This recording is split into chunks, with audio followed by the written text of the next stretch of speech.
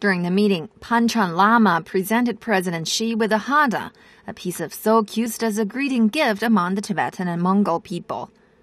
Xi hopes that the Panchen Lama would keep the motherland and its people in his heart and work for the unity of the country and for all its ethnic groups. The president said he expected the Panchen Lama to grow into a Tibetan Buddhist leader with great religious acumen, deeply loved by the monks and secular followers. He also suggested that the Panchen Lama promote positive Buddhist doctrines, such as upholding kindness, denouncing wickedness, promoting equality and generosity, as well as helping the needy. She said the Chinese government has always paid high attention to the development of Tibet.